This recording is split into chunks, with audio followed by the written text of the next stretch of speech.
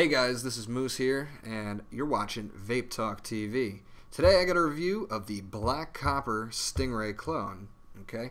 And it's mechanical mod, and it's really nice looking. Okay, we got three tubes. We got the 18350, the 500, and the 18652. And it also comes with a drip tip, a matching drip tip. So, that's pretty cool. Alright. I'm going to take the button off here because we're going to be using this in 18650 mode today. And here's the button, copper contact, very nice, cool. Inside the button here is magnet, so no spring in that, just a magnet. What I found really interesting was that that there's lock rings on each tube, which normally they only come with one in the pictures that I've seen. So got the top cap, which also has a floating pin, so all of your atomizers will fit flush with this device. Okay, let's get this. There we go. So there we go. Get a shot down there. So there are a couple of pros and cons to this device. Okay, we'll start off with the pros. Like I said earlier, the top cap has the floating pin in it, so all of your devices will fit flushly on here, which is great. The button also is magnetic, so it's a nice smooth throw. It's not crunchy or anything, at least not like my other Stingray is. This is a nice, very nice button. It's got a copper contact, and the top contact is copper as well. Well, you know what, here, let's move into the cons now since I got the button off. This button, the plastic piece here, it's kind of loose, okay? So it doesn't take much to turn this.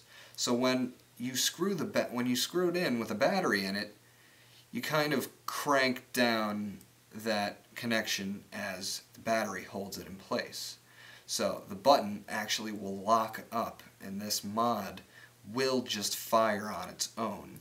So for an unexperienced vapor who might not know that would happen with this device, or put it in his pocket and think he locked it and all of a sudden it starts going off, which has happened to me.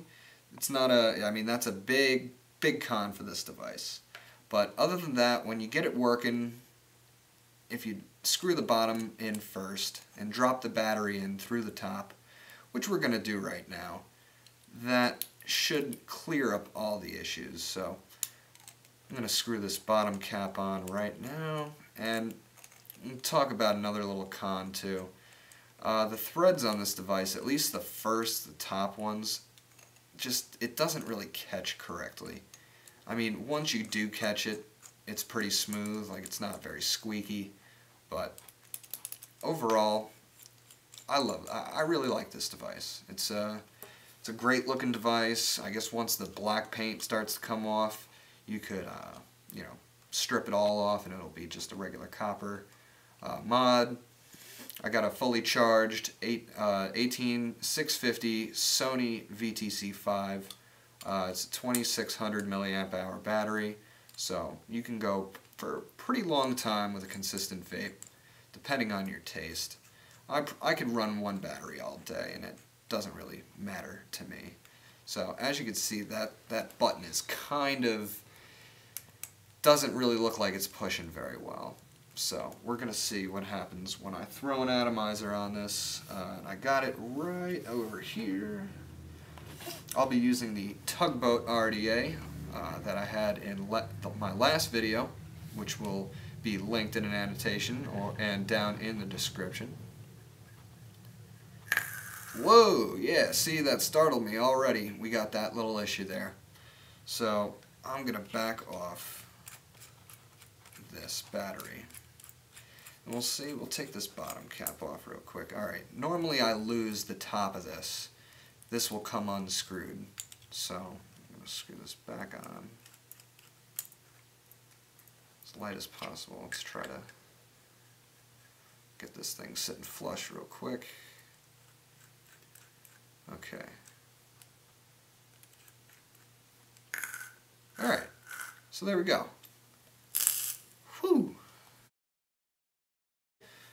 This atomizer's reading at 0.3.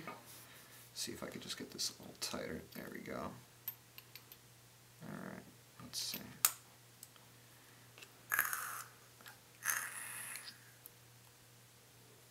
Whew. Fully charged, that is very hot vape.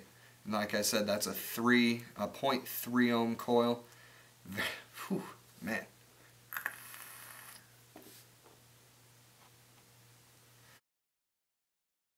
Wow, that's awesome. Well, that's pretty much it for this mod. If you like the video, please leave a like down below, subscribe to the page, and yeah, thanks for watching the video. Appreciate it.